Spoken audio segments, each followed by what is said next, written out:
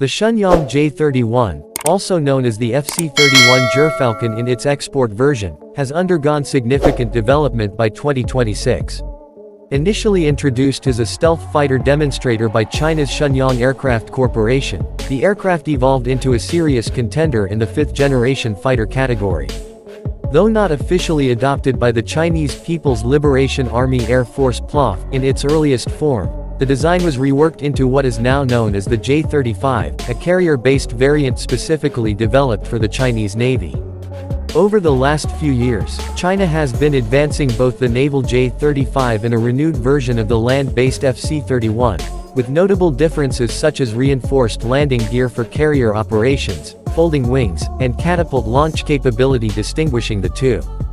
By 2026, the FC-31 project has gained new momentum, particularly in the international market. Pakistan has emerged as the first confirmed customer for the FC-31, with reports indicating an order of 30 to 40 units. Pakistani pilots began training on the aircraft in China in 2024, signaling serious commitment and operational preparation. Deliveries were scheduled to begin by late 2025 and continue through 2026 and beyond. The acquisition is considered a strategic move by Pakistan to counter India's air superiority assets like the Rafale, and potentially even prepare for a regional technological leap by introducing a fifth-generation platform into its air force. The aircraft will reportedly be designated as J-35A in Pakistani service, although technically it is an FC-31 variant.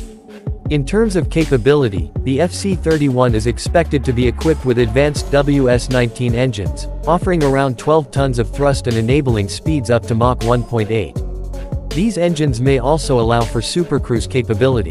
The aircraft features internal weapon bays for reduced radar cross-section and will likely field China's most advanced air-to-air missiles such as the Place-15 and the ultra-long-range Place-17, which has a reported range of up to 400 kilometers. With AESA radar, sensor fusion, and modern electronic warfare systems, the FC-31 is aiming to rival Western platforms such as the F-35 in terms of battlefield awareness and stealth, albeit likely at a lower overall cost.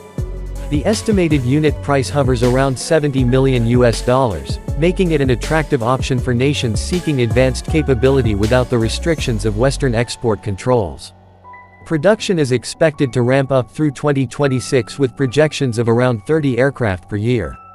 The land-based version, originally thought to be sidelined in favor of the naval J-35, now appears to be undergoing renewed interest, possibly as a next step in expanding China's fifth-generation capabilities beyond its carriers.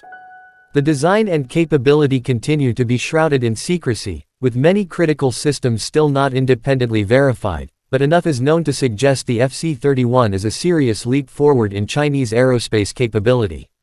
For countries like Pakistan, its induction could reshape air power dynamics in South Asia, potentially giving it a technological edge for the first time in decades.